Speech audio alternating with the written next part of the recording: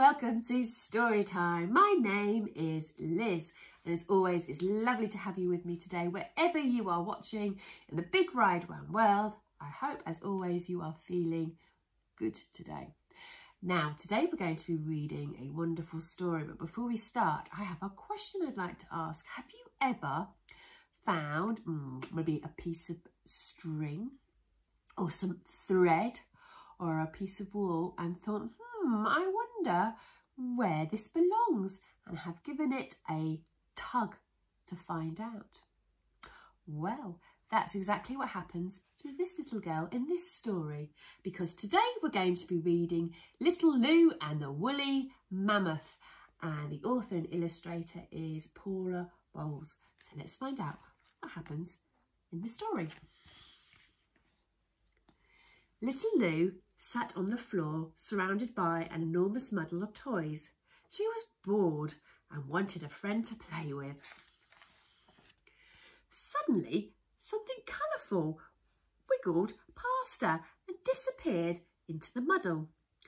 So little Lou dug down amongst Ollie Owl, Sock Monster and Stripey Whale and found the loose end of a long woolly thread. Being a curious kind of girl, little Lou decided to give it a tug. But the thread wiggled away, so she followed it instead. It wound around and around. It looped up and down and twisted and tangled in lots of knots. Little Lou followed the thread overhead and around the bend until finally it ended in a monstrous tangled mess. But what could it be? That's a good question. What do you think it could be? Could be. She gave it a tug and another and another, and then she heard a snort and she felt a shake and then a shudder.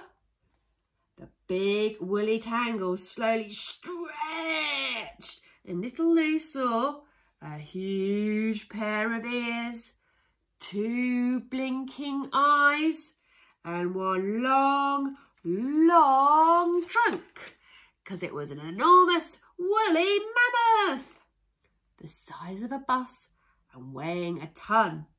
Little Lou thought it was best just to run. She dashed this way and that way and all over the place, and the woolly mammoth chased her in the zigzagging race. Stomp, stomp, stompity stomp went his footsteps behind her. His feet were big enough to squish her, his trunk almost long enough to catch her. But as they zigged and as they zagged, the woolly mammoth got snagged. Stomp, stomp, stompity stomp. And then it began to become undone. And what do you think? He then started to shrink. And he got smaller. Stomp, stomp, stompity stomp. And smaller. Stomp, stomp. And smaller until pitter patter, pitter patter, pitter patter. He was tiny, cute and cuddly. But as little Lou squealed with delight, the tiny woolly mammoth ran away in fright. "Wait, come back," called little Lou. And they zigged and they zagged until they could zigzag no more.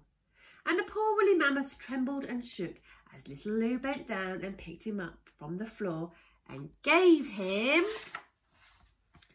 a great big snuggle. Why, they were both just lonely and in need of a cuddle. So little Lou and the mammoth each had a new friend. And who knows what else they'll find the next time they follow a woolly loose end. Well, we've come to the end of that story, and when she pulled the thread, it was a woolly mammoth. And I suddenly realised as I was reading the story, my jumper looks quite similar to the woolly mammoth. So I'm just going to check to see if there's any threads coming out from this jumper. And if they are, I'm going to give them a tug. And I wonder who I'll see on my adventures. Well, thank you so much for listening to the story, and until we meet again, remember, take care, as always, look after yourself, keep washing your hands, really important, and just as important is always to keep smiling. Bye for now.